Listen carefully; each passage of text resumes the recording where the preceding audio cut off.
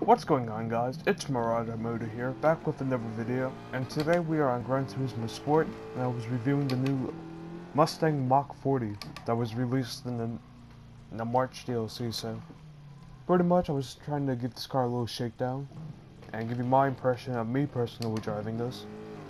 I had a little technical difficulties there with my wheel. I'm not sure what happened, veered off, but anyway, I was just trying to give this car a little shakedown, see how good it was doing. And yeah. So we're going over here now. I believe I crashed. I'm not 100% sure. I don't know, looks like we made it through alive, but I'm just trying to give the car a little test drive, see how much I like it. I didn't do so good in the corners, as you can see coming up, but this car is more for straight line speed, but I was trying my best. I had to run this car with some assist on because it was really difficult. So I have ABS on, and I have my traction control settings up to 2. And I was just pretty much seeing how good I can do in this car around the Nürburgring GP. So we're coming into this corner now. For some reason, I believe it was because my ABS settings is on weak. Well, when I hit the brakes, the car would veer a little off to the left. Now, I'm not sure if that's my wheel or not, but I just wanted to include that just in case. This car is very difficult to drive without traction control, because the car is a constant burnout, but I'm not 100% sure. Oh, I crashed there, but I believe this car was built on the 2005-2006 Ford GT, and then they passed it over to Mach. The 69? Yeah, 69, like Mach 1 body or something. I'm not 100% sure on the backstory. Oh my gosh. The backstory of this car. I just know they added it in. And yeah, it's an interesting car. I mean, haven't really seen that many mid-engine Mustangs around with based on the Ford GT. So, I mean, it's a pretty cool car. And we're almost done with the first lap here coming up. I believe I go off here too. I was just trying to adjust myself to the way the car brakes and all that. And I believe my wheel acted up there as well, but... So we're gonna get back on here and we're just gonna see. This is my first time, pre-recording. I'm watching the clip right now and I'm commentating over it. Hopefully this comes out well. I'm not really that sure, but yeah. So now we're on our second lap now. I'm gonna brake at the wrong time. We're gonna go off again, which isn't that surprising. Later on in the video, I get my braking points down, but for now I'm still really trying to figure out how good the brakes are. This is my first actual drive around the track. I drove this once. Just down a straight to see how it was, and I crashed, so I'm like, whatever. It was late at night. But now I can actually give it a good shakedown and see how good it can do in a racing situation. So we're gonna come up to the section again. This is one of my favorite parts of this track.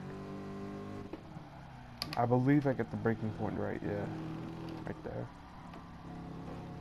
It was a little understeery, because the engine's in the back, and there's really not too much weight on the front.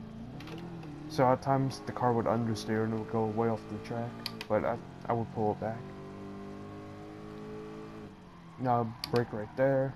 I'm pretty sure that's the proper braking zone. I'm not 100% sure. But yeah, the car just understeers and I couldn't really hit any of my apexes at all. Now I'm pretty sure I get this little S section down pretty good throughout the video, so I'm only gonna get faster today. And I believe I go off again because I was braking at the 140 meter sign, as you can see, but I have to brake a little sooner in this car just because the way it's set up.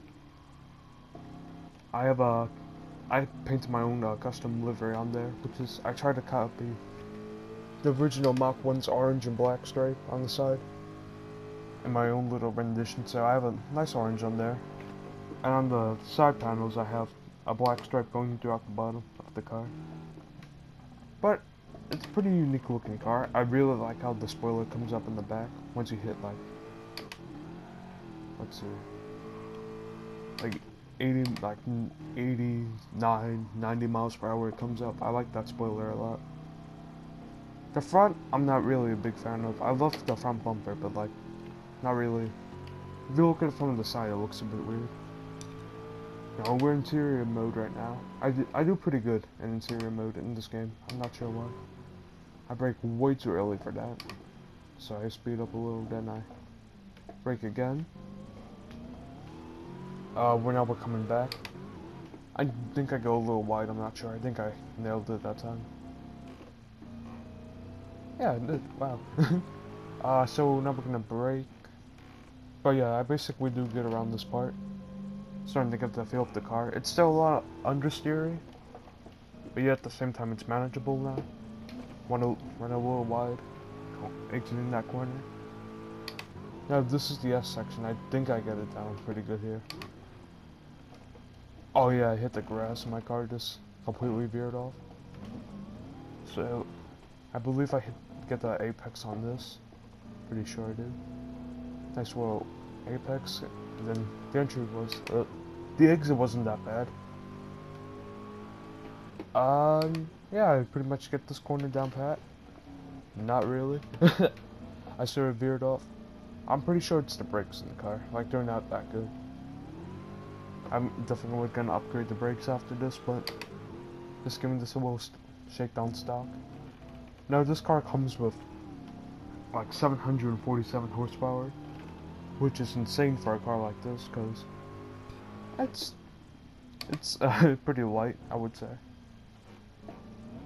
So I get that pretty down pat, coming over here again, and we're braking and we're turning. So I would get it around here. So I was doing pretty good. I was actually starting to enjoy driving this car. I have to lift off here, or else I'm gonna understeer off, and then I get that.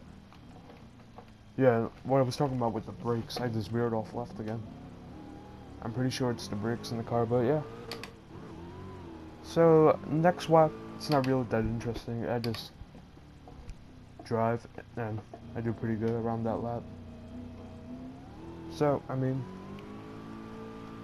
this is my car. I'm not really sure what else I have to say. I mean, I pretty much said everything that needs to be said. So overall, I would give this car a solid, like, 7 out of 10. I like the looks, but they could be a little better in the front. The brakes aren't really that good. But besides that, I mean, I don't really have a problem with it. And, oh, it can be a little understeery at times. That's another thing that I mentioned. But besides that, I mean, it's a pretty good car. I'm pretty sure it's more for straight line speed, but you know, gotta give it a little shakedown anyway. Alright guys, thank you so much for watching. I'll see you guys in the next video. And yeah, Marauder Motor out. I don't really have an intro or outro yet, so here's me crashing, and then, I don't know, we're still in the works. Alright, see you guys.